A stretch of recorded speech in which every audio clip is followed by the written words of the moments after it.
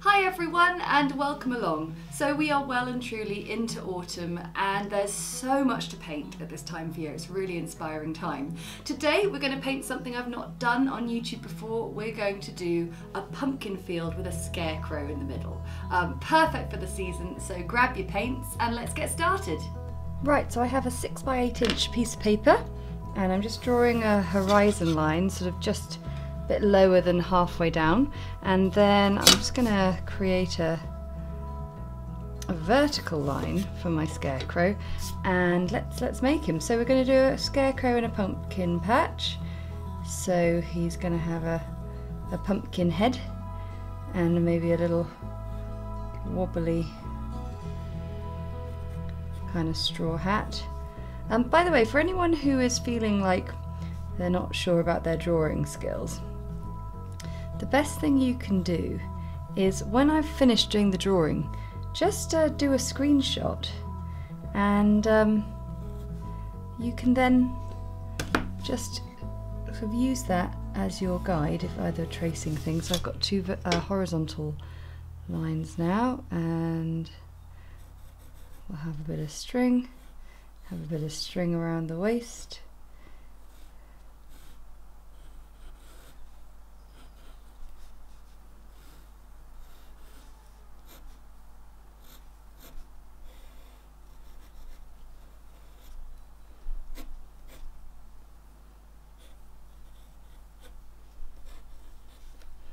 And then that can be a post, and then let's have a few crows sitting on it as well, which I think will be fun. So for the birds, we start with a little oval shape, and that can give us the head on top, wings, and then maybe some feet. And we might just see a bit of the bird on top, and then, the bird down behind, and then we'll have one.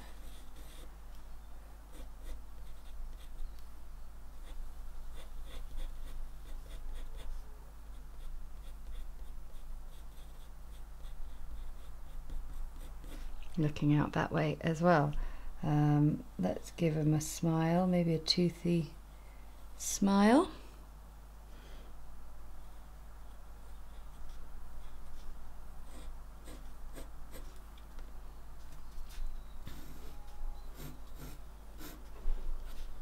And there he is in the field. So that's our drawing, and then what I thought we'd do is we'll have a few sort of pumpkins around the base.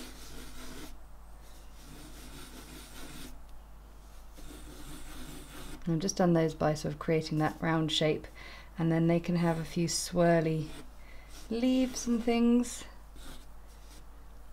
But in the background we're going to have a nice sort of sunrise. So the brush that I recommend you using to get this nice sort of background in is the nice large Pro Art size 12 pointed round that I sell in my shop. And I'm just going to sort of paint around the edges of the scarecrow. I'm not too worried about overlapping on him too much,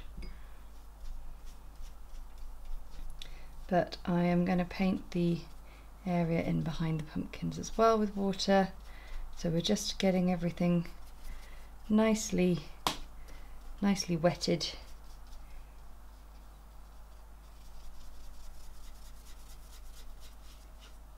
What we don't want is any puddles of water. You can sort of tilt your head to one side, and if the water catches the light, you'll be able to see if there's any sort of deeper puddles of colour. And then I'm going to create a sunrise, which I think will be quite fun. So I've got some cadmium yellow, some cadmium orange. I think some permanent rose will be nice. But also we always need a bit of Paynes Grey lurking in that sunrise, don't we?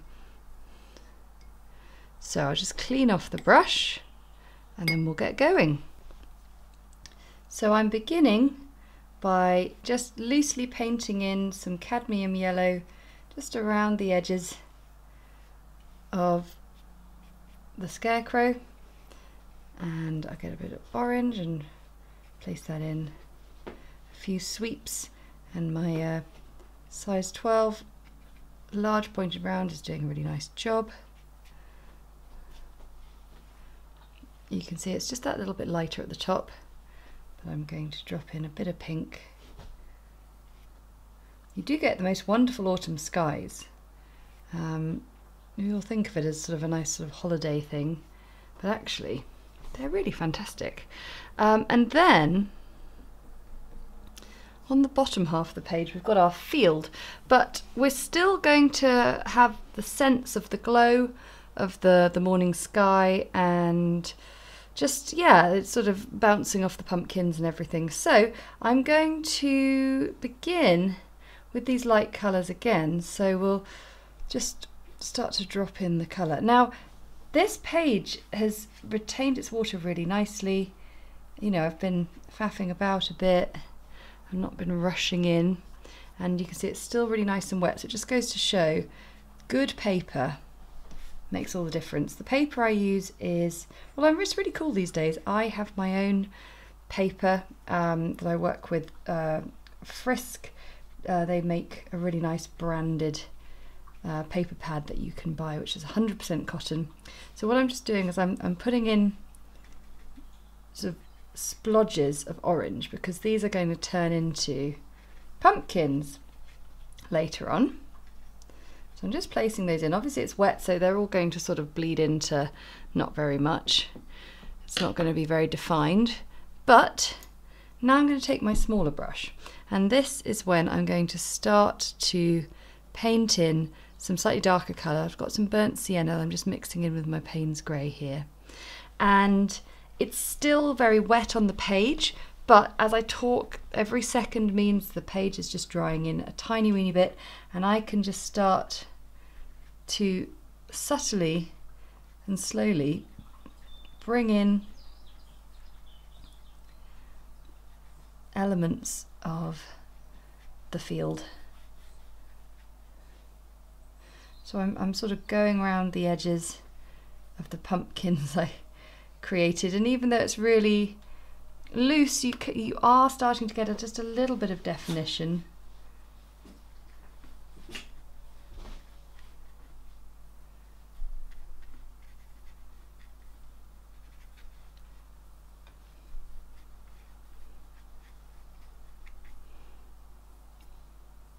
But what's really good is it does tend to sort of soften and bleed into one another, even when you're building up a scene like this with wet watercolour. What's just really, really important is that you don't overwork the shapes, because then if you do, you most likely will get a blobby mess.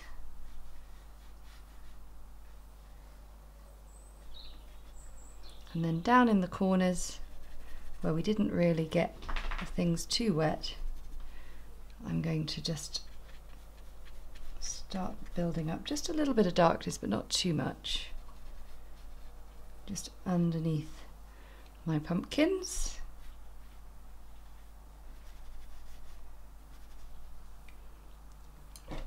And I'll take that large brush one last time and just use it to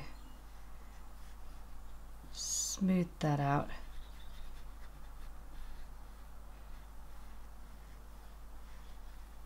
And now we want to let that dry 100%. And now that's dried, we can have a bit of fun with painting in our pumpkin, our scarecrow. What I think would be nice is, because of the sky, we've got the sense of a sunrise. That means that there's going to be quite a lot of shadow in play here. So I think anything I paint, I'm going to end up sort of using quite a lot of shadowy tones to sort of use light and shade on it. So I'm beginning with a yellow ochre base for a straw, this sort of wobbly straw hat. And you can see I'm just sort of painting it in quite loosely, and allowing for little bits of unpainted space, bit of burnt sienna there.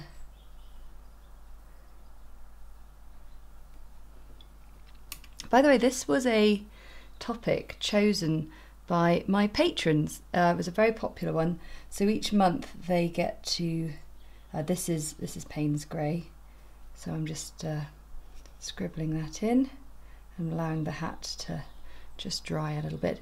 Yeah, so every month my patrons are given the opportunity to make requests of topics on YouTube. So not only when you're on Patreon, you get extra tutorials that don't feature on YouTube, but you also get the chance to sort of have a say.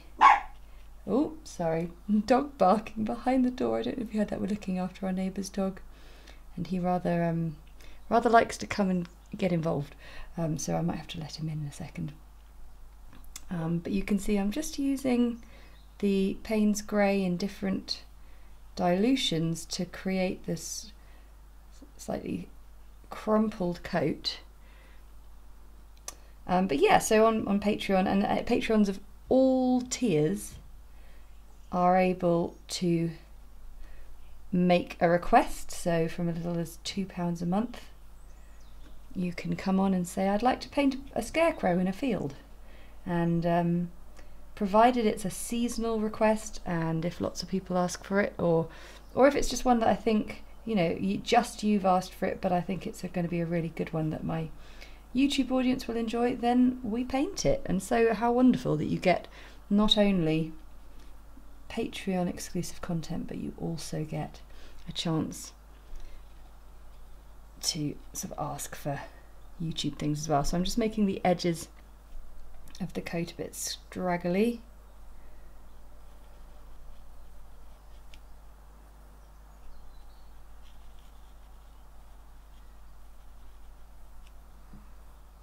And up now on the hat, I'm going to use the Paynes Grey.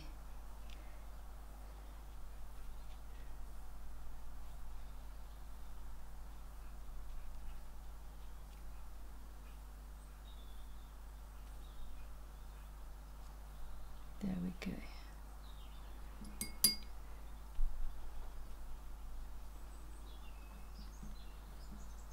I'm going to use some buff titanium on the shirt. I'm using a size 2 brush to just sort of place all these colours in. And oh, that's quite nice actually, just getting a bit of the Paynes Grey from the jacket. That's all good. We don't mind that.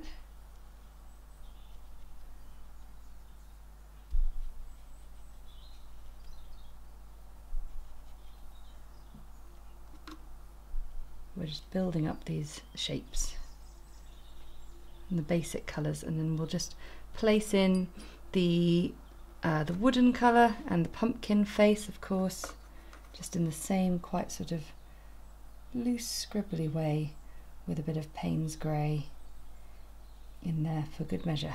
So I'm now painting the pumpkins. Sorry, I keep on hearing the dog barking behind the door. I don't know if you do too. Right, size 2 brush, cadmium orange, and I'll show you how to do it. So we paint a sort of lozenge shape in the middle. Nice kind of soft shape there. And then I'm going to basically sort of come around the side with a little C curve, but we'll just leave a tiny bit of unpainted space. And on the other side, what I quite like is when you get just a little bit of overlap and you don't get a sort of perfect untouching C curve, you might get just a tiny bit of overlap.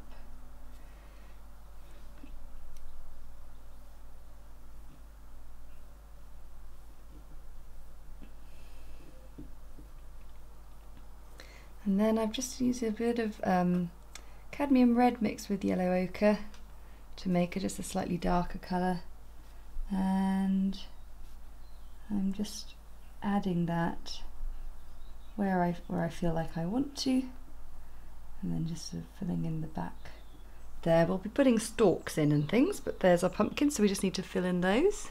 So I'm now going to spend a bit of time just sort of working in a little bit more detail to some of the elements here by just sort of adding a bit more texture, maybe a bit more of a rough edge on the straw hat, things like that, maybe some buttons on the jacket or on the shirt even. A few more scribbles, a few more crumples, so you're just using a slightly more concentrated colour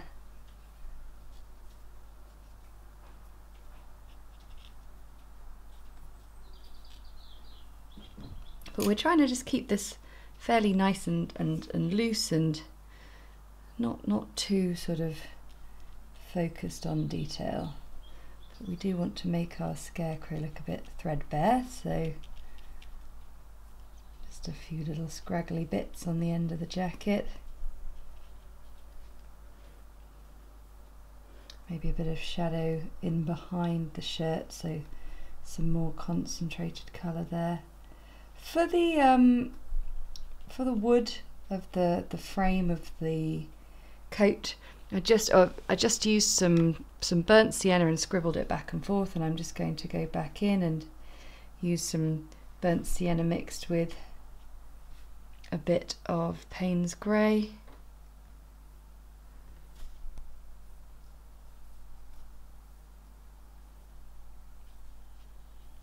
Just to make that a little deeper and darker and a bit stronger there as well. Oh, and of course the one in there as well.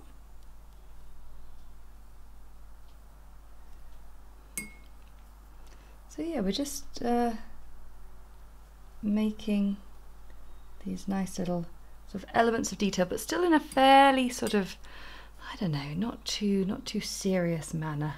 We're keeping things nice and simple.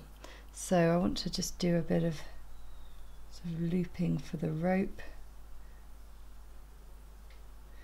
The colour I've used here is literally just sort of a mixture of whatever was in my palette, a bit of the orangey browns, the buff titanium, and some of the shadow there, and then a bit of straw coming out there. Maybe we could add a little bit of cadmium yellow actually. That might be quite fun. I think from what you can tell from the way I'm talking, I'm coming at this sort of with quite a relaxed feeling. It's not overtly planned rigidly, and I like painting like that, especially sort of fun little illustrations like this, and I encourage you to try and embrace that sense of looking at your page and going, right, what's on my page, what's happening? Maybe there might be a few surprises that pop up. Just adding some orange, extra orange to the pumpkin, and we'll be putting in the dark details on the face with the cut out elements, but just for the moment just using some orangey red tones that we used down below with the pumpkins. We've also got our crows, which are black, but what I want to do is use the Paynes Grey blue tone as well, just to get a nice bit of shaping on them. So I've just been doing all this with my size 0 brush. I'll try and leave an eye there. There we go.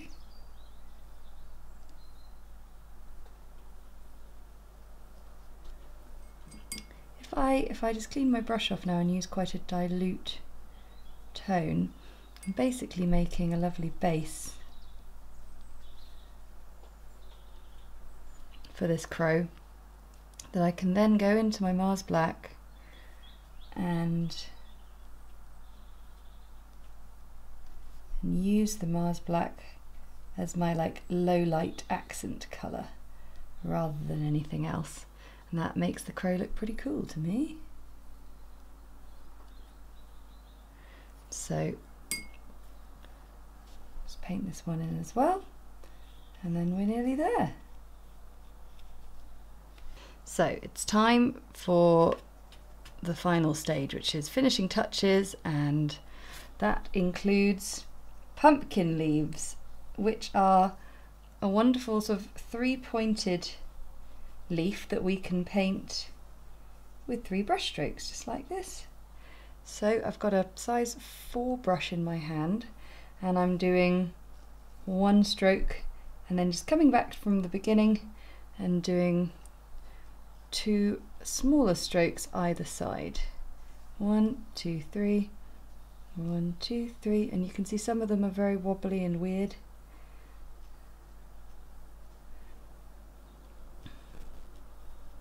But the more you get into it, the more it'll start to make sense.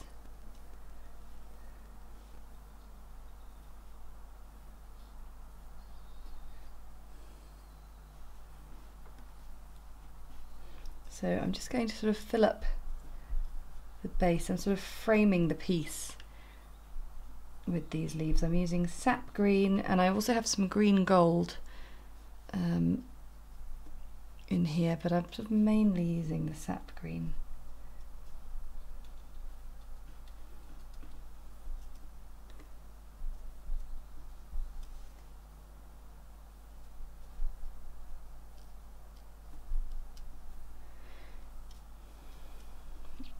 And then I'm going to use my rigger brush to do the wonderful curly whirly stems and vines that you get coming off pumpkin leaves. And I'm just trying to create a sort of a feeling of them all growing in the field together. Some people find doing like twisty curly things with the rigger brush a bit difficult, and if you do, just go to a little 4/10 brush, and you'll find if you find the control of a rigger brush difficult, then you'll much prefer a 4/10 little pointed round.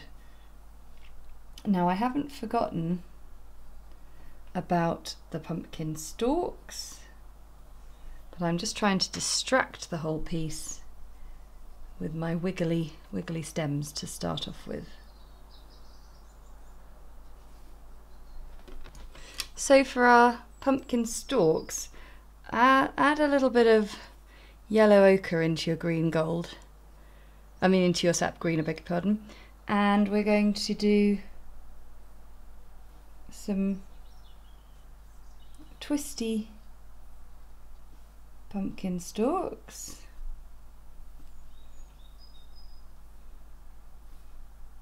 I'm just doing these with a size 2 brush. It's not a small brush in the slightest. These are quite sort of blobby and things, but then I'm going to take some of this colour and we can just extend those stalks out.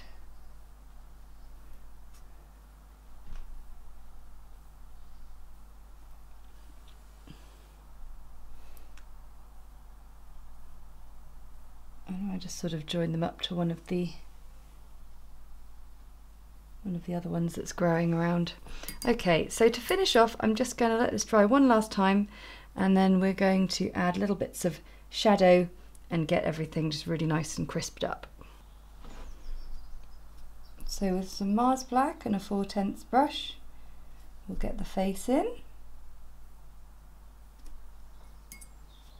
Then with Mars Black we can do a little bit more on our crows as well.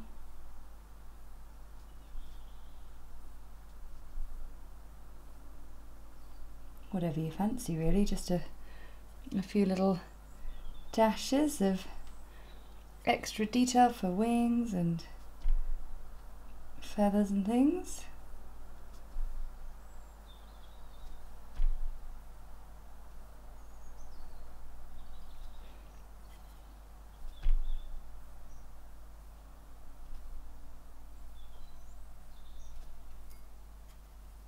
And then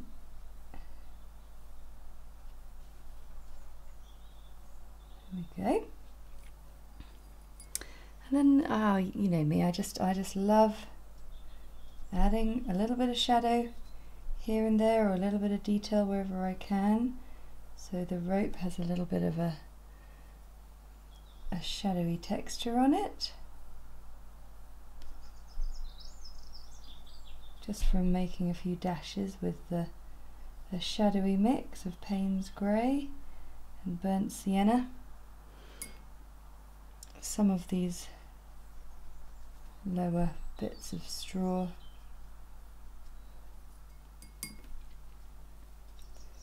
you could add all sorts of things to your scarecrow. You could add patches and funny little quirks, or maybe you have actually got a scarecrow of your own and you could do the exact one you have, just sort of adding a little bit of shadow in there, under there. And then what I think is quite nice to do is getting a bit of green in your shadow mix and using that for elements of the leaves, and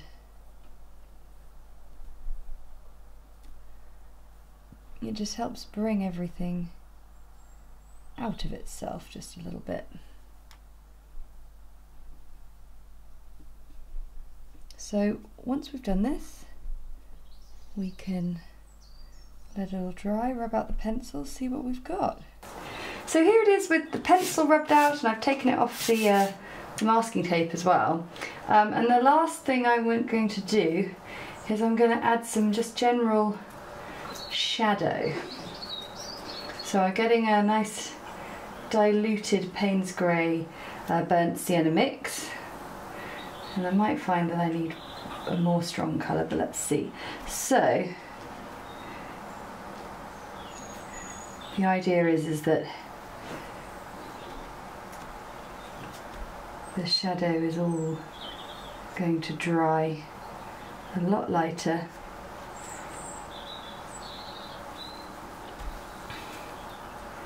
And we've got a lot of Paynes Grey in this piece anyway, but what I find is it's just really makes the piece come alive. And then we'll have some shadow there, and just underneath the pumpkins. Shadow just places things and people really well in a piece.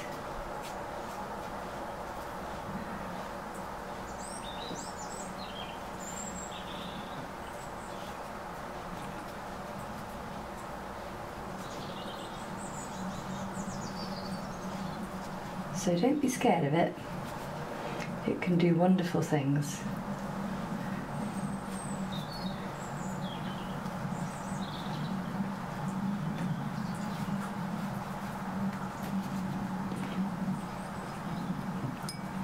And there we have your scarecrow in a pumpkin field. I really hope you enjoy painting that one.